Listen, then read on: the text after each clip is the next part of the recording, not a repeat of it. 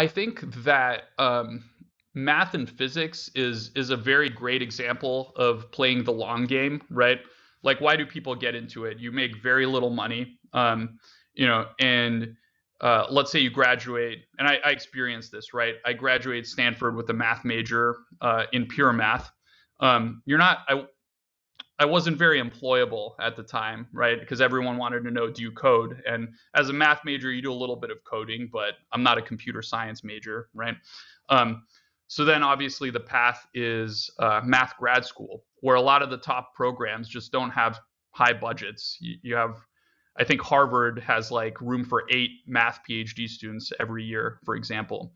And it just gets more and more selective, and the stakes, and the competition gets harder and harder the more you ascend, and then maybe eventually you get tenured when you're in your 30s or 40s, and the payoff is creating something that sort of adds to the body of work of society, right? To the general sort of like body of knowledge, and maybe if you're lucky enough, they teach it in schools, and people will learn your theories and your work.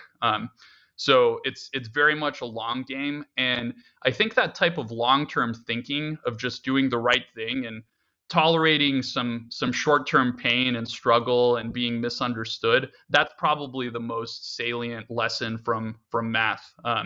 Because there's people that studied computer science and hum bio, and they would go off to med school, and others would go and get a job at Google when I was there, and that's sort of very very direct.